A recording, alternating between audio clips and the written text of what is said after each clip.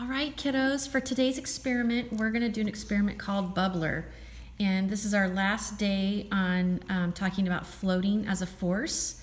And you need a balloon, a straw from your forces bag, and a glass of clear water so you can see the action happening. You're going to blow up your balloon. As you can see, I have my balloon here.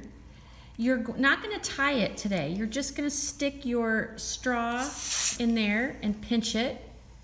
And you're going to put the straw in the balloon, slowly letting air.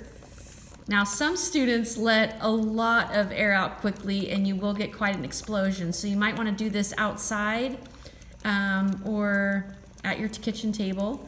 And notice how these bubbles are coming up from the water, the bubbles of gas. And we're going to talk about that real quick. So the gas bubbles push water out of their way as they emerge from the bottom of your cup.